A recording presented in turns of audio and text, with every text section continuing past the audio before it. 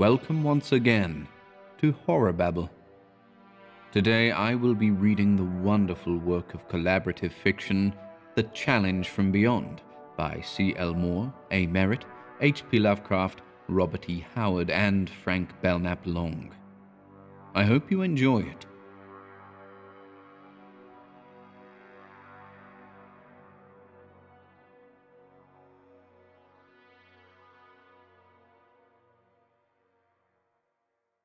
The Challenge from Beyond. George Campbell opened sleep-fogged eyes upon darkness and lay gazing out of the tent flap upon the pale August night for some minutes before he roused enough even to wonder what had wakened him. There was in the keen, clear air of these Canadian woods a soporific as potent as any drug. Campbell lay quiet for a moment, sinking slowly back into the delicious borderlands of sleep, conscious of an exquisite weariness, an unaccustomed sense of muscles well used and relaxed now into perfect ease. These were vacation's most delightful moments, after all. Rest after toil in the clear, sweet forest night. Luxuriously, as his mind sank backward into oblivion, he assured himself once more that 3 long months of freedom lay before him, freedom from cities and monotony, freedom from pedagogy and the university and students, with no rudiments of interest in the geology he earned his daily bread by dinning into their obdurate ears, freedom from... Abruptly, the delightful somnolence crashed about him. Somewhere outside, the sound of tin shrieking across tin slashed into his peace. George Campbell sat up jerkily and reached for his flashlight. Then he laughed and put it down again, straining his eyes through the midnight gloom outside, where among the tumbling cans of his supplies a dark, anonymous little night beast was prowling. He stretched out a long arm and groped about among the rocks at the tent door for a missile. His fingers closed on a large stone, and he drew back his hand to throw. But he never threw it.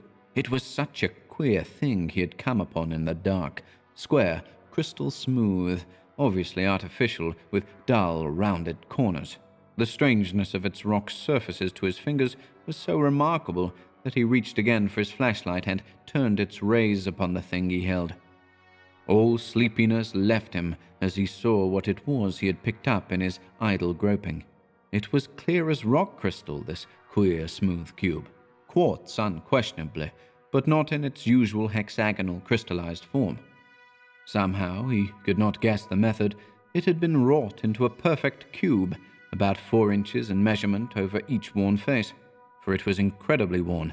The hard crystal was rounded now until its corners were almost gone, and the thing was beginning to assume the outlines of a sphere. Ages and ages of wearing, years almost beyond counting, must have passed over this strange, clear thing.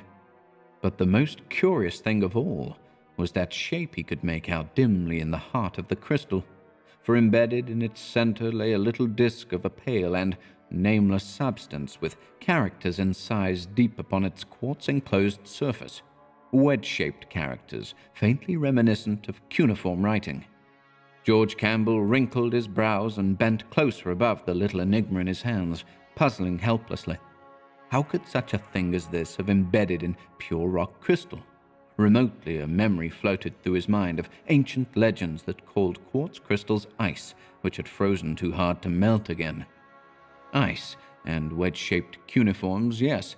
Didn't that sort of writing originate among the Sumerians who came down from the north in history's remotest beginnings to settle in the primitive Mesopotamian valley? Then hard sense regained control, and he laughed. Quartz, of course, was formed in the earliest of Earth's geological periods, when there was nothing anywhere but heat and heaving rock. Ice had not come for tens of millions of years after this thing must have been formed. And yet, that writing, man-made surely, although its characters were unfamiliar save in their faint hinting at cuneiform shapes. Or could there, in a Paleozoic world, have been things with a written language who might have graven these cryptic wedges upon the quartz-enveloped disk he held? Or might a thing like this have fallen meteor-like out of space into the unformed rock of a still molten world? Could it?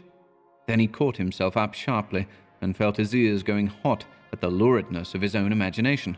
The silence and the solitude and the queer thing in his hands were conspiring to play tricks with his common sense. He shrugged and laid the crystal down at the edge of his pallet, switching off the light. Perhaps morning and a clear head would bring him an answer to the questions that seemed so insoluble now. But sleep did not come easily. For one thing, it seemed to him as he flashed off the light that the little cube had shone for a moment, as if with sustained light, before it faded into the surrounding dark. Or perhaps he was wrong. Perhaps it had been only his dazzled eyes that seemed to see the light forsake it reluctantly, glowing in the enigmatic deeps of the thing with queer persistence. He lay there unquietly for a long while, turning the unanswered questions over and over in his mind. There was something about this crystal cube out of the unmeasured past, perhaps from the dawn of all history, that constituted a challenge that would not let him sleep.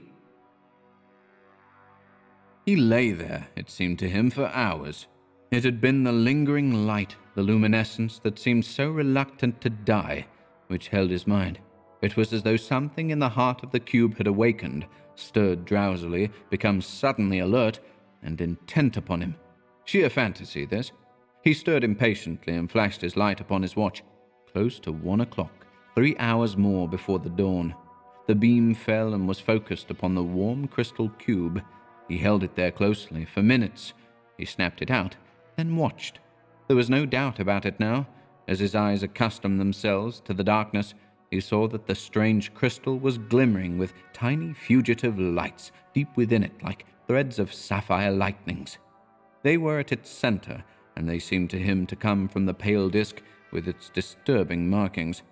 And the disk itself was becoming larger, the markings shifting shapes. The cube was growing. Was it illusion brought about by the tiny lightnings? He heard a sound. It was the very ghost of a sound, like the ghosts of harp strings being plucked with ghostly fingers. He bent closer. It came from the cube. There was squeaking in the underbrush, a flurry of bodies, and an agonized wailing like a child in death throes, and swiftly stilled. Some small tragedy of the wilderness, killer and prey. He stepped over to where it had been enacted, but could see nothing. He again snapped off the flash and looked toward his tent. Upon the ground was a pale blue glimmering. It was the cube.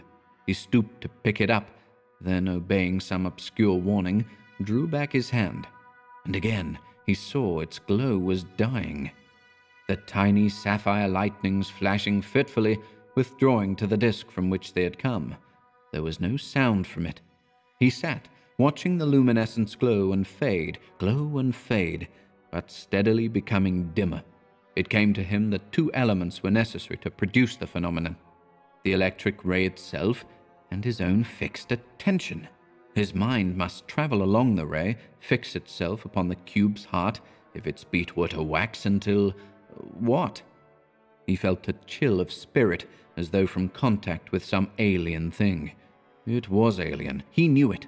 Not of this earth. Not of Earth's life. He conquered his shrinking, picked up the cube, and took it into the tent. It was neither warm nor cold. Except for its weight, he would not have known he held it. He put it upon the table, keeping the torch turned from it, then stepped to the flap of the tent and closed it.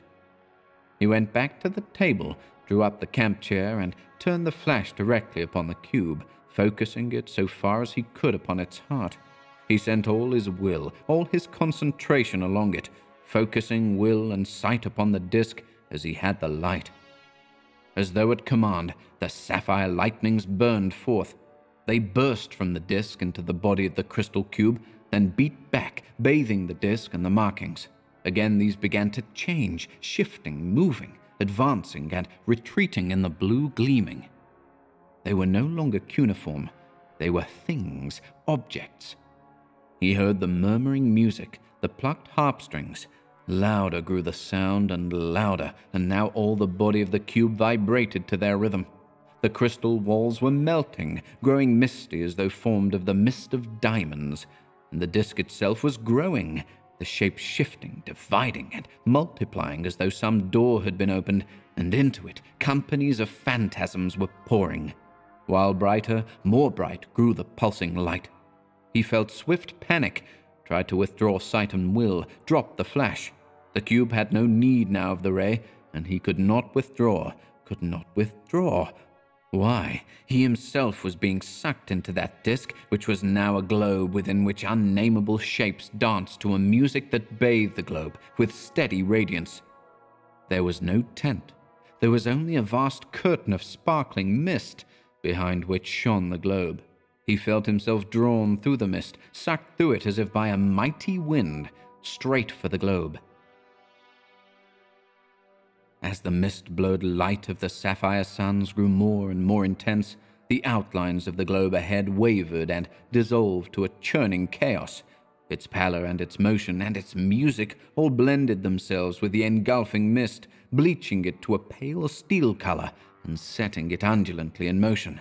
And the sapphire suns, too, melted imperceptibly into the graying infinity of shapeless pulsation. Meanwhile, the sense of forward, outward motion grew intolerably, incredibly, cosmically swift.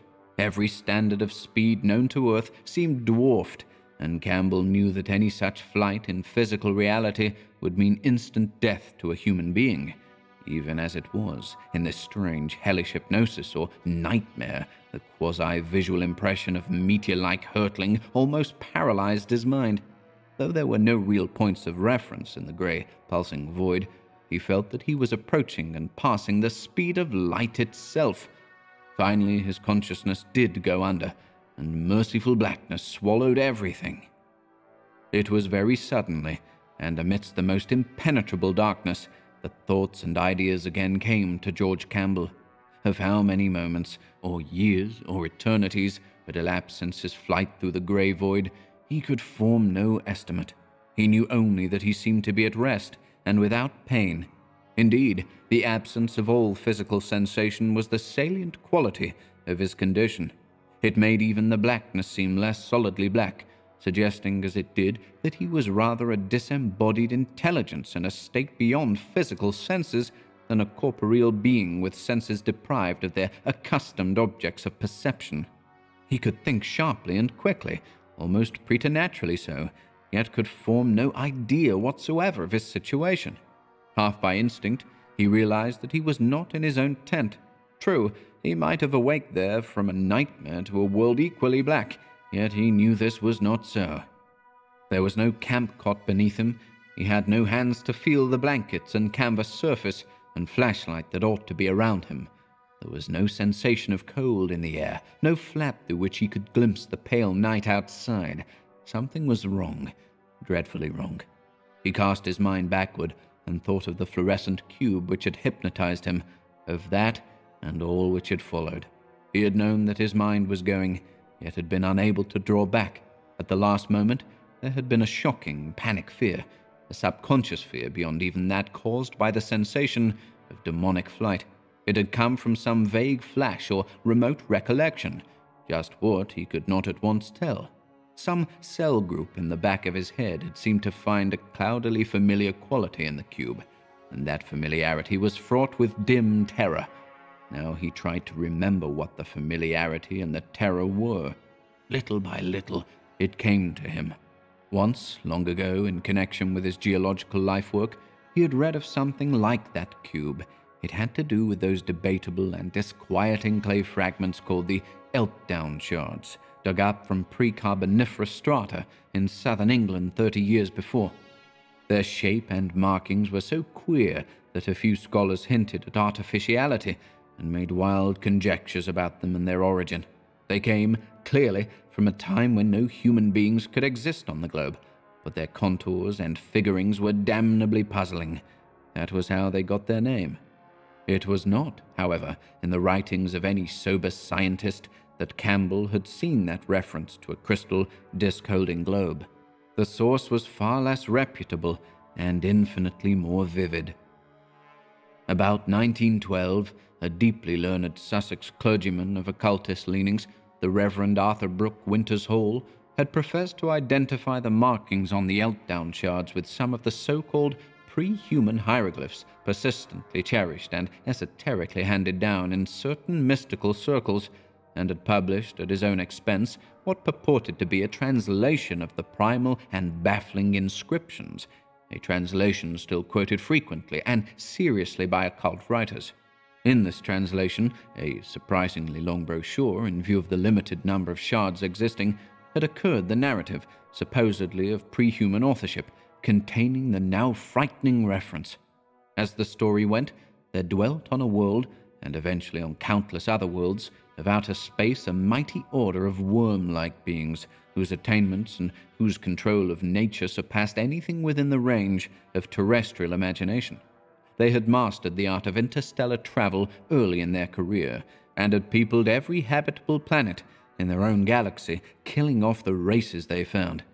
Beyond the limits of their own galaxy, which was not ours, they could not navigate in person, but in their quest for knowledge of all space and time, they discovered a means of spanning certain transgalactic gulfs with their minds. They devised peculiar objects, strangely energized cubes of a curious crystal containing hypnotic talisman and enclosed in space-resisting spherical envelopes of an unknown substance, which could be forcibly expelled beyond the limits of their universe and which would respond to the attraction of cool, solid matter only. These, of which a few would necessarily land on various inhabited worlds in outside universes, form the ether bridges needed for mental communication. Atmospheric friction burned away the protecting envelope, leaving the cube exposed and subject to discovery by the intelligent minds of the world where it fell. By its very nature, the cube would attract and rivet attention. This, when coupled with the action of light, was sufficient to set its special properties working. The mind that noticed the cube would be drawn into it by the power of the disk, and would be sent on a thread of obscure energy to the place whence the disk had come, the remote world of the worm-like space explorers across stupendous galactic abysses. Received in one of the machines to which each cube was attuned, the captured mind would remain suspended without body or senses until examined by one of the dominant race. Then it would, by an obscure process of interchange, be pumped of all its contents. The investigator's mind would now occupy the strange machine, while the captive mind occupied the interrogator's worm-like body. Then, in another interchange, the interrogator's mind would leap across boundless space to the captive's vacant and unconscious body on the transgalactic world, animating the alien tenement as best it might, and exploring the alien world in the guise of one of its denizens. When done with exploration, the adventurer would use the cube and its disk in accomplishing his return, and sometimes the captured mind would be restored safely to its own remote world. Not always, however, was the dominant race so kind. Sometimes, when a potentially important race capable of space travel was found, the worm-like folk would employ the cube to capture and annihilate minds by the thousands, and would extirpate the race for diplomatic reasons, using the exploring minds as agents of destruction. In other cases, sections of the wormfolk would permanently occupy a transgalactic planet, destroying the captured minds and wiping out the remaining inhabitants preparatory to settling down in unfamiliar bodies. Never, however, could the parent civilization be quite duplicated in such a case, since the new planet would not contain all the materials necessary for the worm race's arts. The cubes, for example, could be made only on the home planet. Only a few of the numberless cubes sent forth ever found a landing and response on an inhabited world, since there was no such thing as aiming them at goals beyond sight or knowledge. Only 3, ran the story, had ever landed on peopled worlds in our own particular universe. One of these had struck a planet near the galactic rim 2,000 billion years ago, while another had lodged 3 billion years ago on a world near the center of the galaxy. The third, and the only one ever known to have invaded the solar system, had reached our own Earth 150 million years ago. It was with this latter that Dr. Winters Hall's translation chiefly dealt. When the cube struck the Earth, he wrote, the ruling terrestrial species was a huge, cone-shaped race, surpassing all others before or since in mentality and achievements. This race was so advanced that it had actually sent minds abroad in both space and time to explore the cosmos, hence recognize something of what had happened when the cube fell from the sky, and certain individuals had suffered mental change after gazing at it. Realizing that the changed individuals represented invading minds, the race's leaders had them destroyed, even at the cost of leaving the displaced minds exiled in alien space. They had had experience with even stranger transitions. When, through a mental exploration of space and time, they formed a rough idea of what the cube was, they carefully hid the thing from light and sight and guarded it as a menace. They did not wish to destroy a thing so rich in later experimental possibilities. Now and then, some rash, unscrupulous adventurer would furtively gain access to it and sample its perilous powers despite the consequences, but all such cases were discovered and safely and drastically dealt with. Of this evil meddling, the only bad result was that the worm-like outside race learned from the new exiles what had happened to their explorers on Earth and conceived a violent hatred of the planet and all its life forms. They would have depopulated it if they could, and indeed sent additional cubes into space in the wild hope of striking it by accident in unguarded places, but that accident never came to pass. The cone-shaped terrestrial beings kept the one existing cube in a special shrine as a relic and basis for experiments, till after aeons it was lost amidst the chaos of war and the destruction of the great polar city where it was guarded, when, 50 million years ago, the beings sent their minds ahead into the infinite future to avoid a nameless peril of inner Earth. The whereabouts of the sinister cube from space were unknown. This much, according to the learned occultist, the Eltdown shards had said. What now made the account so obscurely frightful to Campbell was the minute accuracy with which the alien cube had been described. Every detail tallied: dimensions, consistency, hieroglyph, central disk, hypnotic effects. As he thought the matter over and over amidst the darkness of his strange situation, he began to wonder whether his whole experience with the crystal cube, indeed its very existence, were not a nightmare brought on by some freakish, subconscious memory of this old bit of extravagant, charlatanic reading. If so, though, the nightmare must still be in force, since his present apparently bodiless state had nothing of normality in it. Of the time consumed by this puzzled memory and reflection, Campbell could form no estimate. Everything about his state was so unreal that ordinary dimensions and measurements became meaningless. It seemed an eternity, but perhaps it was not really long before the sudden interruption came. What happened was as strange and inexplicable as the blackness it succeeded. There was a sensation, of the mind rather than of the body, and all at once Campbell felt his thoughts swept or sucked beyond his control in tumultuous and chaotic fashion. Memories arose irresponsibly and irrelevantly. All that he knew, all his personal background, traditions, experiences, scholarship, dreams, ideas, and inspirations welled up abruptly and simultaneously with a dizzying speed and abundance which soon made him unable to keep track of any separate concept. The parade of all his mental contents became an avalanche, a cascade, a vortex. It was as horrible and vertiginous as his hypnotic flight through space when the crystal cube pulled him. Finally, it sapped his consciousness and brought on fresh oblivion. Another measureless blank, and then a slow trickle of sensation.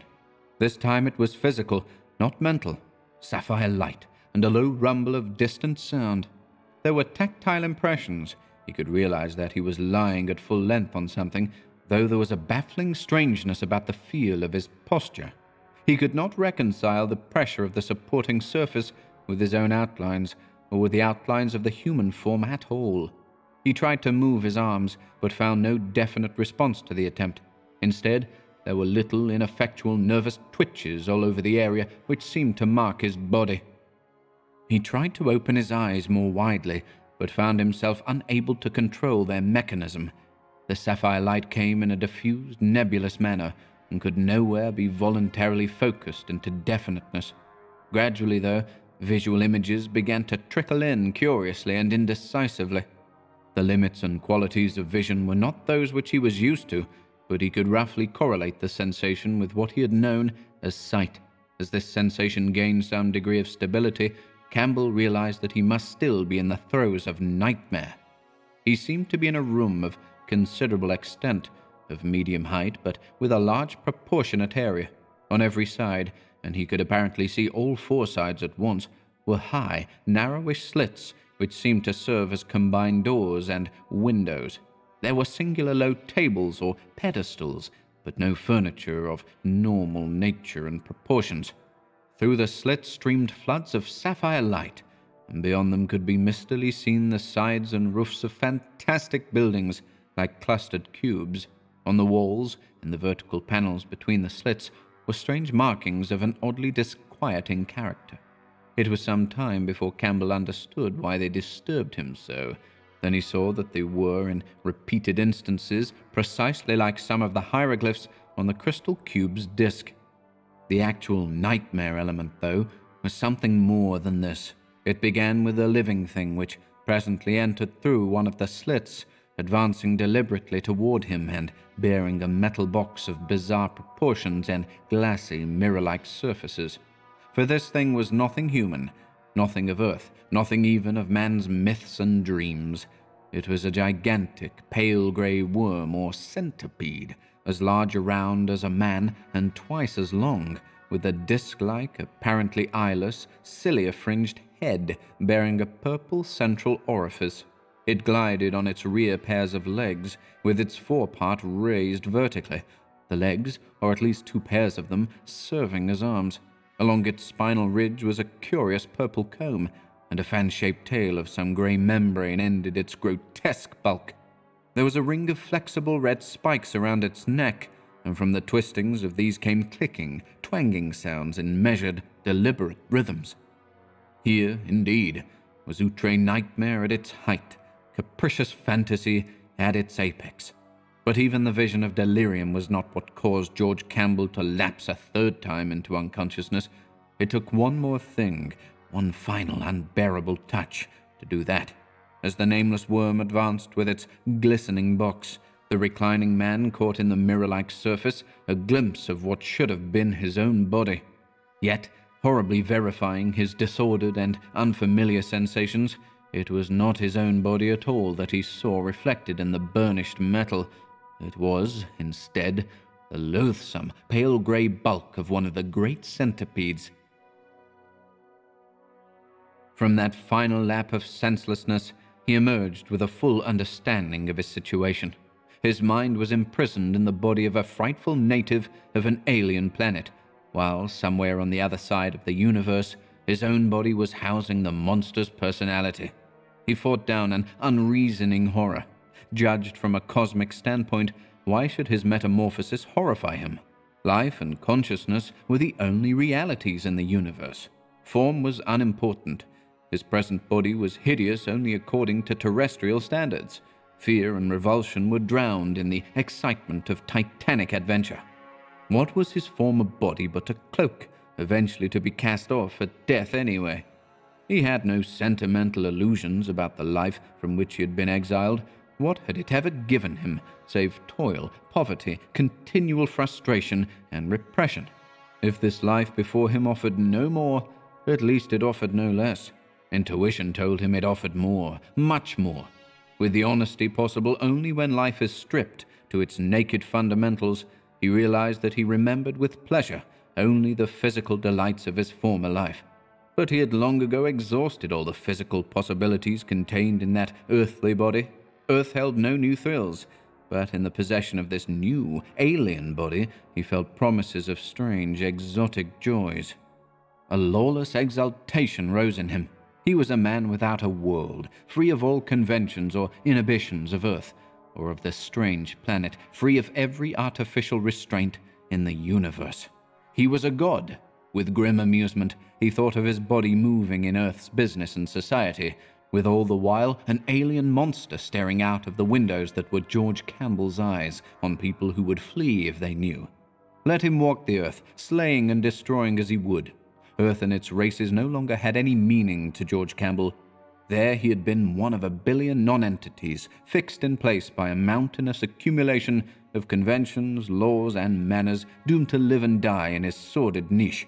but in one blind bound he had soared above the commonplace. This was not death, but rebirth, the birth of a full-grown mentality with a newfound freedom that made little of physical captivity on Yakub. He started. Yakub. It was the name of this planet, but how had he known? Then he knew, as he knew the name of him whose body he occupied, Toth. Memory, deep grooved in Toth's brain, was stirring in him shadows of the knowledge Toth had. Carved deep in the physical tissues of the brain, they spoke dimly as implanted instincts to George Campbell, and as human consciousness seized them and translated them to show him the way not only to safety and freedom, but to the power his soul, stripped to its primitive impulses, craved. Not as a slave would he dwell on Yakub, but as a king, just as of old barbarians had sat on the throne of lordly empires. For the first time, he turned his attention to his surroundings. He still lay on the couch-like thing in the midst of that fantastic room, and the centipede man stood before him, holding the polished metal object and clashing its neck spikes. Thus it spoke to him, Campbell knew, and what it said he dimly understood, through the implanted thought processes of Toth, just as he knew the creature was Yakth, supreme lord of science. But Campbell gave no heed, for he had made his desperate plan, a plan so alien to the ways of Yakub that it was beyond Yakth's comprehension and caught him wholly unprepared. Yakth, like Campbell, saw the sharp-pointed metal shard on a nearby table, but to Yakth it was only a scientific implement. He did not even know it could be used as a weapon. Campbell's earthly mind supplied the knowledge and the action that followed, driving Toth's body into movements no man of Yakub had ever made before. Campbell snatched the pointed shard and struck, ripping savagely upward. Yakth reared and toppled, his entrails spilling on the floor. In an instant, Campbell was streaking for a door. His speed was amazing, exhilarating, first fulfillment of the promise of novel physical sensations. As he ran, guided wholly by the instinctive knowledge implanted in Toth's physical reflexes, it was as if he were borne by a separate consciousness in his legs. Toth's body was bearing him along a route it had traversed 10,000 times when animated by Toth's mind. Down a winding corridor he raced, up a twisted stair, through a carved door, and the same instincts that had brought him there told him he had found what he sought. He was in a circular room with a domed roof from which shone a livid blue light. A strange structure rose in the middle of the rainbow-hued floor, tier on tier, each of a separate, vivid color. The ultimate tier was a purple cone, from the apex of which a blue, smoky mist drifted upward to a sphere that poised in mid-air, a sphere that shone like translucent ivory. This, the deep-grooved memories of Toth told Campbell, was the god of Yakub, though why the people of Yakub feared and worshipped it had been forgotten 1,000,000 years. A worm priest stood between him and the altar, which no hand of flesh had ever touched. That it could be touched was a blasphemy that had never occurred to a man of Yakub. The worm priest stood in frozen horror until Campbell's shard ripped the life out of him. On his centipede legs, Campbell clambered the tiered altar, heedless of its sudden quiverings, heedless of the change that was taking place in the floating sphere, heedless of the smoke that now billowed out in blue clouds. He was drunk with the feel of power. He feared the superstitions of Yakub no more than he feared those of Earth. With that globe in his hands, he would be king of Yakub. The worm men would dare deny him nothing when he held their goddess hostage. He reached a hand for the ball, no longer ivory-hued, but red as blood. Out of the tent into the pale August night walked the body of George Campbell. It moved with a slow, wavering gait between the bodies of enormous trees, over a forest path strewed with sweet-scented pine needles. The air was crisp and cold. The sky was an inverted bowl of frosted silver flecked with stardust, and far to the north the aurora borealis splashed streamers of fire. The head of the walking man lolled hideously from side to side. From the corners of his lax mouth drooled thick threads of amber froth, which fluttered in the night breeze. He walked upright at first, as a man would walk, but gradually, as the tent receded, his posture altered. His torso began almost imperceptibly to slant, and his limbs to shorten. In a far-off world of outer space, the centipede creature that was George Campbell clasped to its bosom a god whose lineaments were red as blood and ran with insect-like quiverings across a rainbow-hued hall and out through massive portals into the bright glow of alien suns. Weaving between the trees of earth in an attitude that suggested the awkward loping of a werebeast, the body of George Campbell was fulfilling a mindless destiny. Long, claw-tipped fingers dragged leaves from a carpet of odorous pine needles as it moved toward a wide expanse of gleaming water. In the far-off, extragalactic world of the worm people, George Campbell moved between cyclopean blocks of black masonry down long, fern-planted avenues holding aloft the round red god. There was a harsh animal cry in the underbrush near the gleaming lake on Earth, where the mind of a worm creature dwelt in a body swayed by instinct. Human teeth sank into soft animal fur, tore at black animal flesh. A little silver fox sank its fangs in frantic retaliation into a furry human wrist and thrashed about in terror as its blood spurted. Slowly, the body of George Campbell arose, its mouth splashed with fresh blood. With upper limbs swaying oddly, it moved towards the waters of the lake.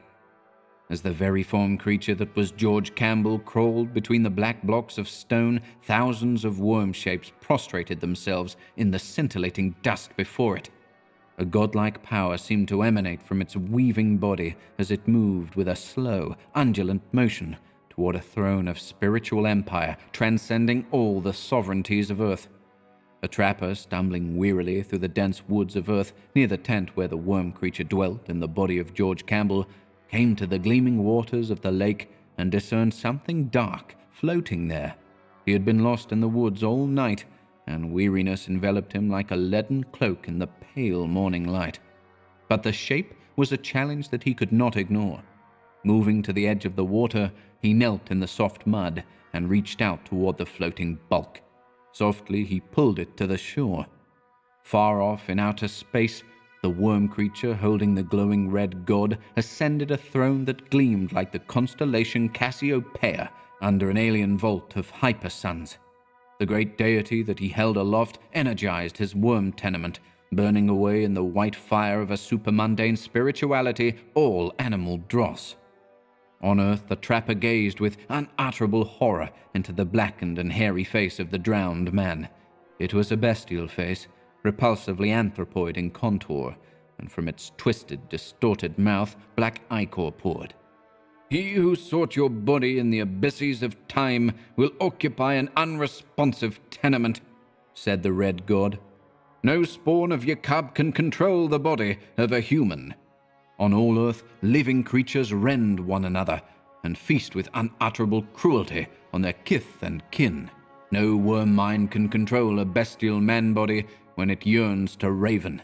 Only man-minds, instinctively conditioned through the course of 10,000 generations, can keep the human instincts in thrall. Your body will destroy itself on earth, seeking the blood of its animal kin, seeking the cool water where it can wallow at its ease, seeking eventually destruction, for the death instinct is more powerful in it than the instincts of life, and it will destroy itself in seeking to return to the slime from which it sprang." Thus spoke the round red god of Yakub in a far-off segment of the space-time continuum to George Campbell, as the latter, with all human desire purged away, sat on a throne and ruled an empire of worms more wisely, kindly, and benevolently than any man of earth had ever ruled an empire of men.